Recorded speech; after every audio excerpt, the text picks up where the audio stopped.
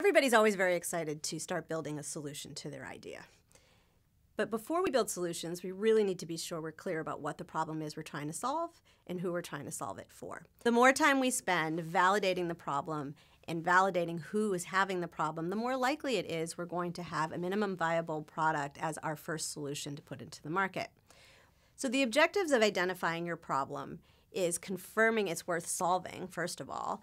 It's validating that really is an unmet need out there, that the market is big enough to actually go after. So if you identify that the market is very small, it might not be worth solving the problem, even though it might be a real pain point for a particular group of users.